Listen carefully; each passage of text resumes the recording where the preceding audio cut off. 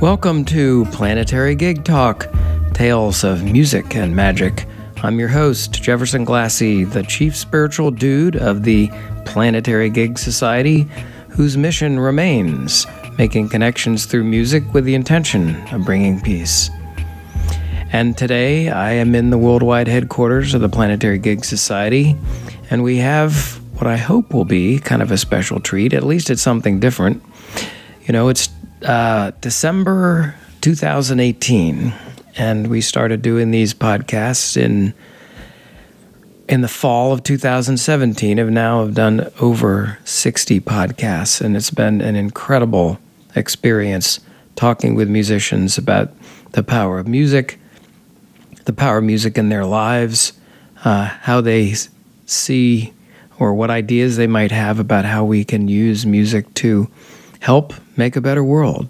That music is so unbelievably powerful. I mean, I think we are music. It is us. And it's been such a privilege to be able to talk with all these folks. And I'm not sure at this stage that everybody's going to go back there and listen to all of them from number one. So I thought I would just do a little quick compilation of the interviews, starting from one in a series, I guess for the holiday season here in 2018. And I really do want to thank all of the people, all of the musicians, others who took the time to talk with me about these things. It's been very important, many profound conversations, moments, etc. And it all started with podcast number one.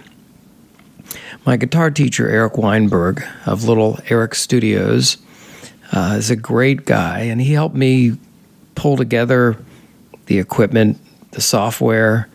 I didn't really know anything about doing podcasts. I still am not a tech guy at all, really. But Eric helped me pick up the Focusrite and get the Ableton Live software. And so when it came time to do the first podcast, I said, well, can I interview you? And he said yes. And so we sat here after a lesson and had a great conversation. And I wanted to play a little snippet. You know, I talked with Eric about a lot of things. He said, you know, listening is the most important thing in music. You know, some people say 80% of music. He said maybe it's 90% of music. But I also asked him a little bit about, you know, what's different about music. And he talked about it in this way. One of the most racist-free zones in the world is music. And I suppose sports as well to some extent. But I think even more so music, because, you know, there's no rooting against people in general. You know, there's no competition going on, you know. Yeah. So I think it's a safe place for people to be who they are, you know. And I think instead of you know, counties and cities and you know, states and provinces cutting music education, I think we need to find more places for it, because it's a place where music is a place that is understood that none of that stuff matters. None of it. Mm-hmm. You can't wear a hood, a Ku Klux Klan hood, to a jam session. I mean, and at least none that I've been to. Yeah, right. You can't be a racist. You can't, and you have to just music. It is. I'm not saying that it's going to solve anything. I don't know what it can do. All I know is that stuff has no place there. There's no place for it. There's no seat at the table for those ideas in music, and I think that's what a great place to start. Why not start there? I don't know if that's, you know, super hippie idealistic talk, or if it's, you know, let's all go touch a mountain now. Yeah. But it's, I do believe that there is something there, and I've never felt any kind of negative feeling, like a racist feeling or any kind of weird cultural feeling when I'm playing music, ever, you know. So more music would be good for people. Why not? It's, I mean, it's definitely, you know, it's it's definitely better than more guns, right? More music is better than more guns. That sounds you can quote me on that. Then I had the opportunity in the second podcast to talk with Steve Little. Great guitar player, good friend, fabulous guy. He's also an auctioneer, and he gives a little auctioning yodel, whatever they do, in the podcast. You should check that out. But one of the things he does is he plays at retirement homes, old folks' homes, and he also developed a program called Dementia Melodies, which he did for about playing, and the songs that he played for people with dementia. And in the podcast, when I talked with him, he told the story about one of the first times that he went into a dementia ward and played, and there was one woman there who really made an impact on him. It was. Everybody seemed kind of shut down, or some people were wandering around, kind of talking to themselves or shuffling along and so on. I started to play, and they wheeled a woman in a wheelchair right up in front of me. And she appeared to be paralyzed, and her eyes were bugged out really big. So if you could get the visual of her about 4 feet from me staring at me while I'm playing and just kind of looking at her and, and I was trying to make conversation with people and half seemed asleep, and it was really a challenge, and I was pretty nervous about getting out of there. And I was watching this woman, the paralyzed woman, and I'll tell you what, I saw her moving her finger in time with the music, just barely moving her finger. And if it hadn't been in time with the music, I probably wouldn't have noticed it, But she kept it up no matter what the tempo was through the whole concert. I thought she was paralyzed, but she was keeping tempo with her finger and staring at me. So after the concert, I put my guitar in the case and I took a deep breath and I went over to her and I said, I saw you keeping time with your finger. I see you in there. And this big tear welled up in the corner of her eye and started to roll down her face. And I was like, oh man, this is something that is, I was, you can imagine, I was blown away. And so it's a particular challenge to play for people with dementia, but I tell you, they can be so many different ways they're responsive to music. So it's great. That was just such a touching story. So check out that podcast too. Then I had the opportunity to interview a really good friend and a fabulous harmonica player, great musician all in all, Alan Holmes, who I knew from Blues Week up at Davis and Elkins College in Elkins, West Virginia. He was also, he taught me harmonica for a couple of years and really got me over the hump of learning to bend notes and things. But Alan is also a counselor and a very, very sensitive, smart, wonderful guy. And I asked him this question.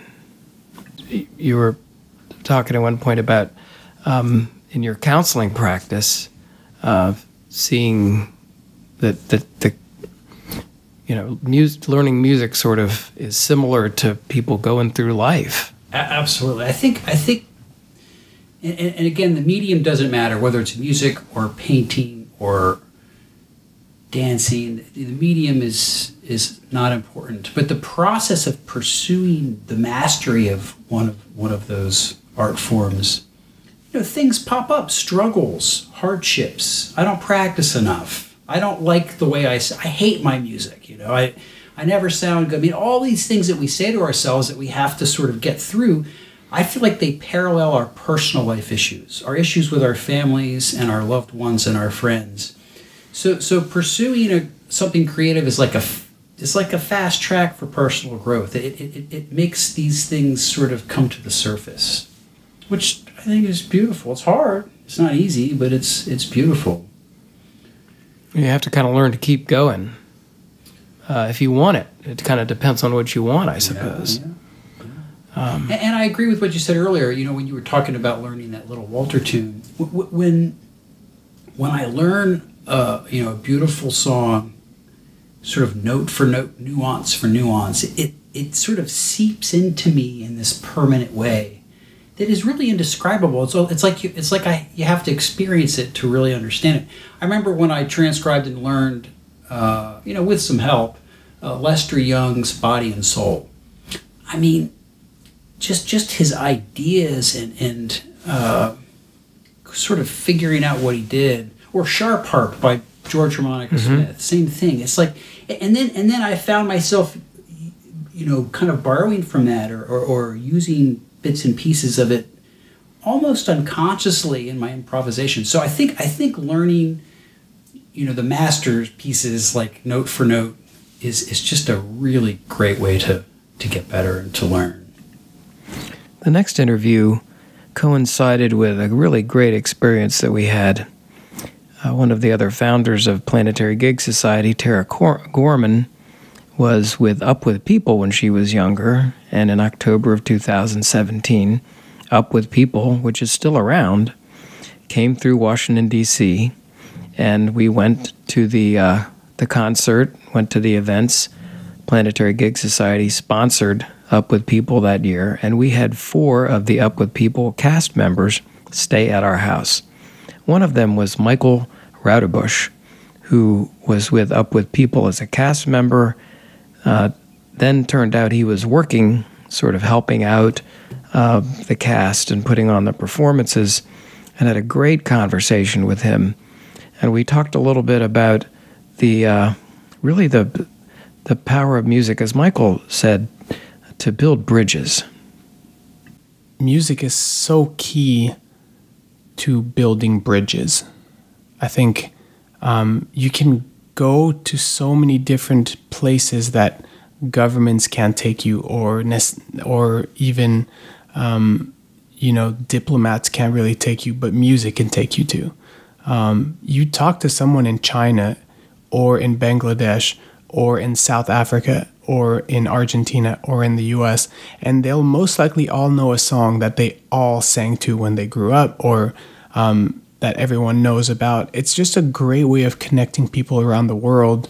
And unless you're really like in the very, very small minority, if someone's playing, you'll stop and kind of wonder where that music is coming from. Depending on what the music sounds like, if it's high intensity energy or if it's quieter, the emotion that transmits through music, everyone can feel. And I feel like that's a great way to build those bridges of understanding across cultures. It's just, when people say music is a universal language, I truly live by that every day while I'm traveling and Up With People, because we're going to so many different communities, and they all get something from the show that they've been to. And we're trying to transmit that emotion, not just through words, but through music, because that's a great way to reach the heart and not just the mind. So yeah. Next up was a great friend, fabulous singer, musician, artist, visual artist, amazing person, Alison Chase Radcliffe. And she talked a little bit about artists and the need for them really to be paid more, to be compensated better, that it was sort of an unappreciated thing that artists and musicians do. And then she said this about really why she does what she does. I guess all the forms of art that I do have the process of creating my work, whether it's music or visual art, is the most whole experience that I can have. It makes me feel like I am supposed to be alive. It's my reason for existing. And that's some pretty powerful stuff. Well said, Alison. And I had the great pleasure to interview a really, really good friend of mine from Seattle, harmonica player, fabulous harmonica player, Grant Dermody. We were very close to Grant. His wife, Eileen, who passed away, was one of my wife's best friends, my wife Julie's best friends. We spent a lot of time together. And Grant is a very spiritual guy. He is a Buddhist and also a shaman. And during the interview, we talked a lot about the similarities with Buddhism and shamanism and music. And he sort of said, it's all the same thing. And then he said a couple of things here that I thought were really profound and wanted to play for you.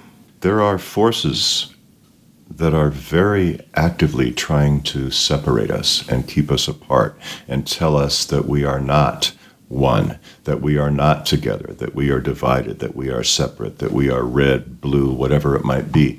And that's just not true. That is a falsehood that's perpetuated so that an advantage can be gained by people who want that advantage. And music can cut through all of that and bring us right back to where we are the same. We are the one. We are part of this deal, and we're all in it together.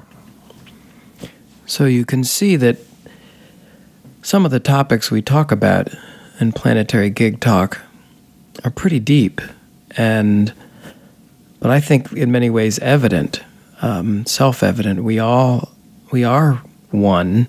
It seems like we're separate from one lens, but we kind of know that we're all in this together, as Grant said.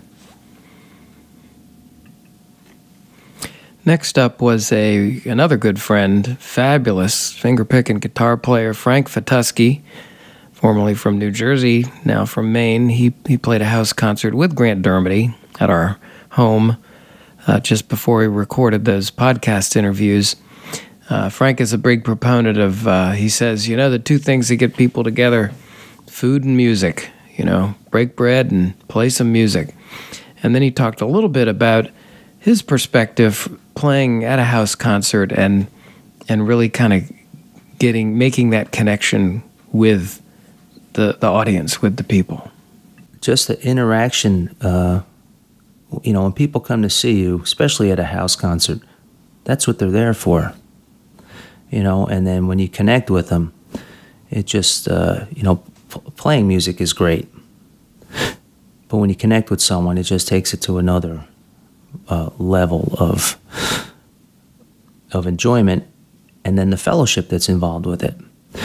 And then I prefer, so in a performance situation, I don't like a stage, and I like to be as close to the audience as possible,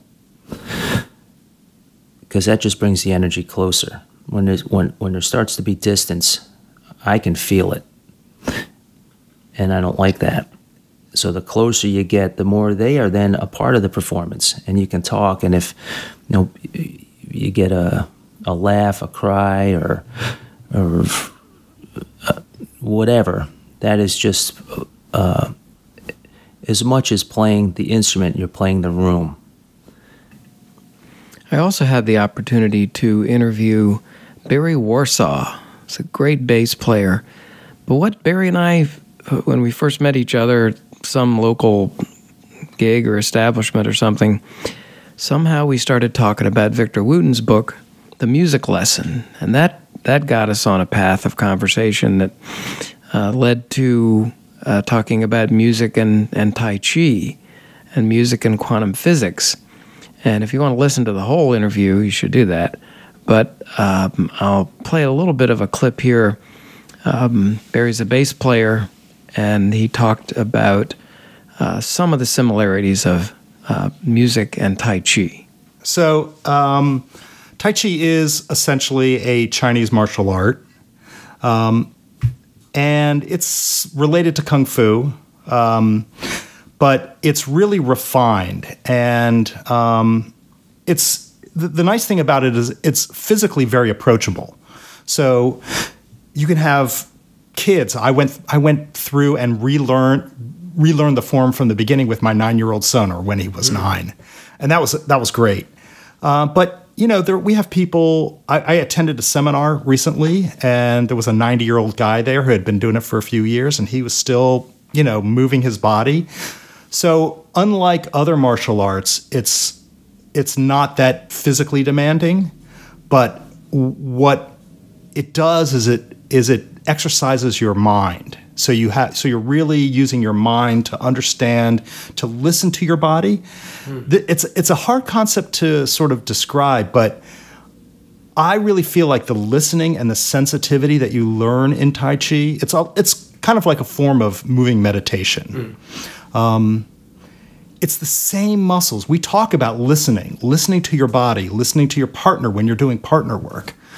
And it's exactly the same muscles that you use when you're listening to music or listening to your bandmates. Wow. It's exactly the same thing. So I see a lot of deep connections between the two practices, for sure. This is all really cool stuff, as far as I'm concerned. And, just imagine, here I am talking with a few people, and we're talking about music and shamanism and Tai Chi and all this, and it's really pretty crazy. A couple more I'd like to play for you in this session. I talked with Mary Flower, fabulous guitar picker out in Oregon these days, and she had done a house concert at our house, and I talked with her a little bit about the future of music. She's not big on a lot of the things you hear on the radio, where the people are, their voices are auto-tuned and that kind of thing, but she made a good point here. The grassroots movement, it's the future of music as far as I see it, and there are house concerts everywhere. Yeah. It's a really wonderful thing, and I know more and more people who are quote-unquote famous, but maybe past their prime, not past their prime, but they're not in the famous world so much anymore, are doing house concerts because they realize it's a great place to be. And that really is what Planetary Gig Society is all about, is just trying to promote many, many other people are out there doing fabulous things, great things, playing amazing music. But just some more thought about how we can have more gigs around the planet, how we can have more music in our homes, more music at our neighborhood parties, etc. So I really want to thank Mary for those comments. Then I had the opportunity to talk with a great guy in the association community, membership association community where I work, Erick Schonher. And he was actually in a past life a music therapist. And he talked a little bit about, during our talk, about how music can touch people who have been in difficult situations, with autism or other things. But here are a couple things he had to say about music generally. What other thing out there is it that you can experience by simply listening to it? You don't even have to. You actively engage in music. The toe starts tapping. Right. And it brings you back to a place. It reminds you of a smell. I mean, it reminds you of that time in your life that you got your first kiss, or you went out with your favorite girl, or you were out in the yard throwing a stick for your dog. It brings home all of that. Finally, had the opportunity to talk with great friend, wonderful person, the co-founder of the Planetary Gig Society, the goddess of awesomeness, Tara Gorman, and her podcast today remains the most highly rated podcast that we have had, because Tara was with Up With People, and I think a lot of Up With People listen to her podcast, and that's quite a fabulous organization. You heard from Michael Roudebush earlier. But Tara had some really good advice, I think, for people about music. It's such a connector, and everybody can really participate. Here's Tara. Not everybody's a musician, but music brings people together, no matter if you're a musician or you just enjoy it. And I think that's really the important important things because a lot of people who feel like, well, I have to be a musician to participate, or I used to play the guitar. There are a lot of people that I talk to who say, I used to play the guitar. I played in college, and it's been, it's been in the closet, and now I'm in, I went to medical school and I have children, and I don't play anymore, and that's for other people, and it's not for me, and that's not serious, and I've got to, be a parent and be a professional, and you know what? You also need to tap into the joy of who you were, because that person's still there. Very wise words from Tara Gorman. Music is a lot of fun. It's a lot more fun than doing bills or worrying about insurance. It brings people together. It's so powerful. So I hope you've enjoyed this quick compilation of the first 11 podcasts in the Planetary Gig Talk series. Not sure when I'm going to do the next compilation, but hopefully you've enjoyed this one. You can always go back and listen to any of the podcasts. They're on iTunes, Google Play, Stitcher, etc., and on the website, planetarygigs.org. And just thanks very much for listening. Really appreciate it. If you have any questions, comments, anything you want to talk about, suggestions, always happy to hear them. Jefferson@planetarygigs.org. And I plan to keep on doing these podcasts, having these conversations, because there's a lot of folks to talk with. I could talk with everybody on the planet about the power of music in their lives and have a good conversation. But there are a lot of folks that I do want to specifically talk with, and hopefully, they'll be coming up soon. So keep on listening, subscribe to the podcast if you will, rate us, review, tell your friends, and just want to say thank you very much, everybody. Totally appreciate it. It's a wonderful experience, and hopefully we're doing some good out there. Thank you. You've been listening to Planetary Gig Talk, Tales of Music and Magic. I'm your host, Jefferson Glassy, Chief Spiritual Dude of the Planetary Gig Society. We talk with musicians and others about the power of music and how we can use music to help create a better world. Please check out our website, www.planetarygigs.org, for information about some of the organizations promoting music and musicians, resources about the power of music, books, movies, articles, including new research on music and the brain. We welcome your support. The Planetary Gig Society is a Section 501c3 charitable organization, and you can donate on the website. You also can receive a free email signature block demonstrating your support for Planetary Gig Society. Please follow us on Twitter, Instagram, and Facebook at Planetary Gigs. And we want to thank fabulous musician and teacher Eric Weinberg of Little Eric Studios for the Planetary Gig Talk music titled Chill Kid, It's Saul. So please check out Planetary Gig Talk on iTunes, Google Play, and Stitcher. Subscribe and hear all the upcoming episodes. Thanks very much.